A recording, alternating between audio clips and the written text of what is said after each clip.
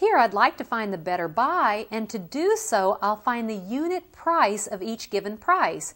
The unit price for the 8-ounce size, first of all I'll write $1.19 divided by 8 ounces. That is that rate written as a fraction, and then the other we were given $1.89 for 12 ounces.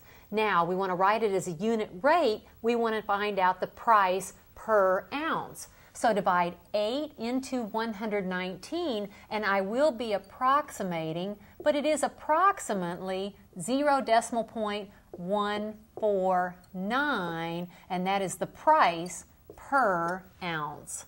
Do the same thing here. We'll write it as a unit price. To do so, divide 12 into 1 and 89/100ths.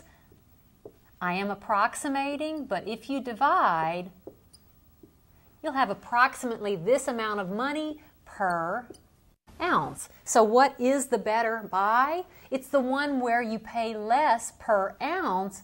This is the better buy, which means the 8-ounce size is the better buy.